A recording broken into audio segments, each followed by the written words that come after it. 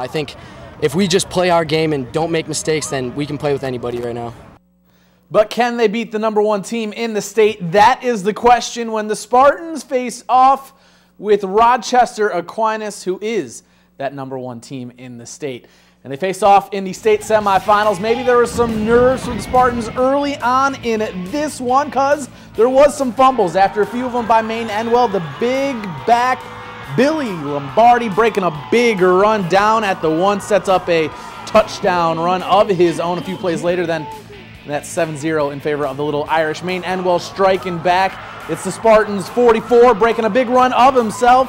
Nurik Sorrenti breaking 3. That's going to set this one up from 5 yards out. Sorrenti would not be denied, barreling over Jaron Jones, and a host of other Little Irish fights his way into the end zone. Ties the game up at 7. This one is all knotted up at 13 points apiece with ME driving after they've just recovered an onside kick as they start the 4th quarter. ME looking pretty good here.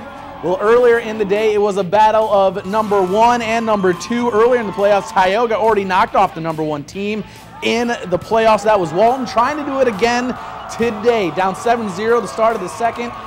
Letchworth trying to add on more. Cody Bennett blocks that field goal, but Tioga not able to use the momentum there as the Indians go on the attack. Chris Nevinger from 9 yards out, his 2nd touchdown of the day. He ran for 183 in the game. Tigers not dead yet. Tyler Spry's able to punch this one in. Tigers not going away. Under 5 minutes to go.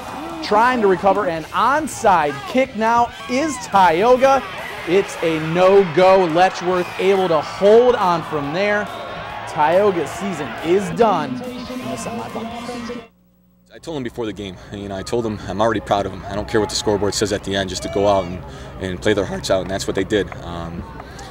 This is a great group of young men. I know each and every one of them are going to take something from this football season, and I know they're just going to grow up to be great men and great role models.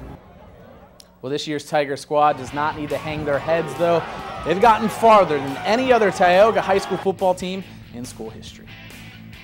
Well, coming up tomorrow, we have more Section 4 football games slated all day long, and they're fighting for state supremacy and for the right to go to the Dome. Kicking things off tomorrow, Waverly versus Southwestern. Both teams 10-1 on the year. That game kicks off at 11 a.m. The winner has the right to play Hoosick Falls and Dobbs Ferry in the championship in the Dome. And then in the nightcap, 6 p.m., Binghamton Patriots going against Orchard Park, the undefeated Orchard Park at 6 p.m. The winner going to play Shenandoah or Newburgh.